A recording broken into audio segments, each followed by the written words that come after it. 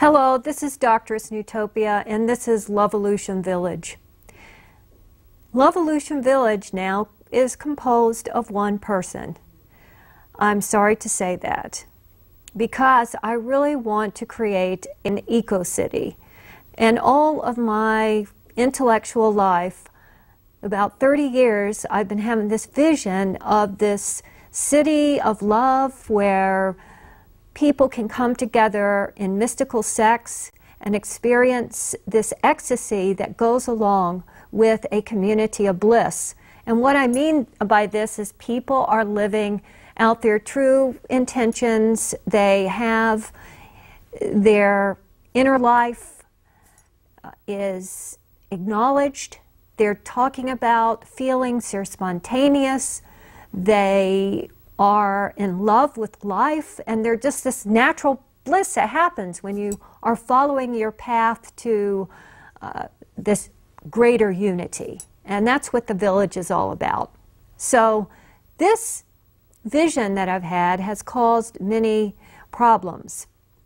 But I see that there are other people that have this, many problems for me in terms of love relationships, because I realize that in order to create this city, it means a different relationship between the sexes, because this isn't a patriarchal city. It's not one in which one sex dominates over the other. It's a partnership society, and there's been a lot written about that, and that's what I wanted in my life. And I moved to Arizona, to Arcosanti, which is a community that is experimenting in ecological design called Arcology, to live more fully that life. It's a car-free city, which is a principle I want to embrace. And it's a walkable city, another principle I want to embrace, and it's a place where the individual has their own room, and there are all these public spaces in which they can share equipment. So that's also something that I wanted to embrace. So for all these reasons, I kept on thinking, Arcosanti, I've got to at least try to live there. And I did. I lived there for 1.5 years, and after that I was expelled because I wanted more social justice, and the authoritarian control of the place would allow. So since moving to Arcosanti and looking at the Arcology project, this idea is spreading throughout the world. And this is the city that's an Arcology that they're planning on building in Dubai. Whoops. And here's some more pictures of this city. It's called the Ziggurat, after the ancient pyramids in Samaria. So I am just so thrilled that this idea is going to take off, because within an Arcology, the mode of transportation is more running like your human body, because we have a great system in our body that circulates all our blood and nutrition and takes out waste, and that's how a city should function, like the human body. And here's another picture of this paradigm shift of the city. What this is a new urban design paradigm. And with that comes this new relationship of the sexes, which is based on this erotic mysticism. And inside the Arcology, you can see that it's all integrated. It's a system that's an organism, and it's organic, and it uses all of our best knowledge in order to make this system work. And with the climate change talks that have been happening in Copenhagen over the last week, I haven't heard a word about Arcology. And Arcology uses a lot less space because it's dense and people share things. So it's not the urban sprawl model that we're presently in that causes all of this conflict between people, because it's the wrong paradigm to create social harmony and harmony with the cosmos. It's not aligned with long-term survival, and what we need is long-term planning strategy. And this is what I have been advocating, because our ecology would take several decades in order to build. The problem is now to get it in our heads that we need to build it. Another image of the biosphere too, because that's a prototype arcology in a way as far as the greenhouses go, because arcology, if we align it with sacred geometry, that's why the geometry is in front of that, we'll be able to go and live on other planets, because this is like the birth of baby biospheres. When we have all the biological kingdoms creating a recycling system, then we will be able to travel to other stars. And this is a picture of John Lennon and Yoko Ono, because this is the model that I used. I grew up in the 60s. I was very impressed with them being able to break stereotypes, gender stereotypes, and they're both artists and they're both creative people trying to find this love paradigm, because I think the new urban paradigm also is the love paradigm, and that's why I call it Lovolution, because it's this revolutionary situation between the sexes in which the divine feminine is liberated, and it's honored, and it's admired, and it's trusted, and it is seen for its wisdom. It's Sophia. I just wrote a poem that you can read on my website called Sophia, because if we don't understand Sophia, then we kill her. We kill her. We want her killed. And that's what we're seeing now with all of the budget cuts and with this wars continuing. And it's not just an institutional problem. It's within our hearts. It's a heart problem. And I call this new relationship that could create these baby biospheres the Gaia Messiah. This is what John Lennon and Yoko Ono were doing. They were creating this Gaia Messiah, and there are other couples on the planet that are doing the same thing. And here are the baby biospheres coming out of the biosphere too. And unfortunately, this project doesn't seem to be functioning on the level that it needs to, as far as incorporating human beings into the habitat.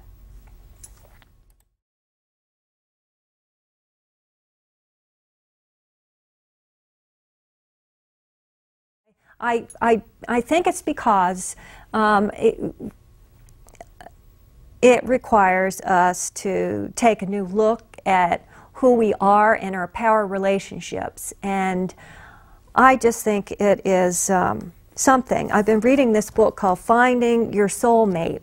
And in here, there's different levels of soulmate. And what I wanted was the level of soulmate that worked together to create this unified vision of creating new cities. And so that's a particular kind of soulmate coming together with that love paradigm and changing the world. And in order to change the world, we have to know ourselves, we have to reflect ourselves, and then we have to change our behaviors to reflect the new information that we're receiving inside of ourselves. And for somebody to tell you that they're never going to change is a bad sign, because we're all changing. And I think that we need to change ourselves back to the source so that we can understand who we really are. And you have the different value system around money. You realize that money is used to create the new paradigm. That's the only purpose of it, really, is to unify money. And right now, because of in the capitalist system, and everyone has their own bank account and own accounting system, that it corrupts relationships, because it's not based on sharing, it's based on greed. It's based on, I can get more money than you can, and so therefore there's going to be this power dynamic that's not going to be equal. And in the society that I see, where we get beyond money and we all have a joint bank account called the Earth Bank, as Mr. Fuller called it, and then we have the computer help us distribute the wealth, we get back into the realm of the great goddess at the temples. They brought in the resources and then they fairly distributed things, and that's what needs to happen now. We need to realize that we want to have peace among people, then we need a new economic system, and it's based on sharing. And it's not just like the nuclear family marriage where it's just the couple now that's sharing resources. It's going to be the community. It's the village concept again. It's the city. We're going to share these resources in the city, and that's how this paradigm shift comes about. Clarification, what we both want, and that's what it says in this book, that you need to write down what your goals are in a relationship, and that helps to overcome traumas that happen within your relationship, and how to overcome fears, and how to adjust yourself to living together in peace, and how to share. And that's so important, how to share and how to have some justice. And with this relationship that I'm having trouble with, you know, there's in relationships, there are things that you don't know what to do about, like for us, like the tapes. There's this tapes involved, these videotapes, when we were unable to live together anymore. There's these videotapes that we did together that we were working on a documentary about. And who owns the tapes, you know? I bought the tapes, I paid for all the trips, but we worked on them together. You know, this was a love child that we were having. And so what happens in these kind of relationships? Now the love child is going to die, right? Because there's no way that we can come together in order to make it happen because of lack of ability to be able to communicate about conflicts. And relationships that last are the ones that know how to overcome conflict peacefully, using conflict resolution. Now we're in trouble in capitalist cities because the way the system works is that it's based on nuclear families, and so what happened to me in this very abusive relationship was that I didn't have any outside friends, and so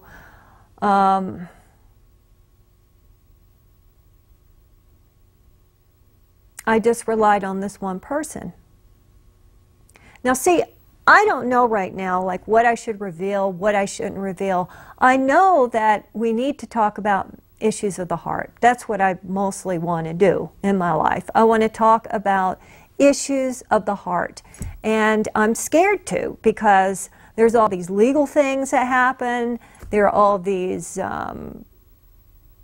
you have to be reserved in your talking, and I just hate this. I want to be able to write about my inner life. I want to be able to have a public relationship with my love.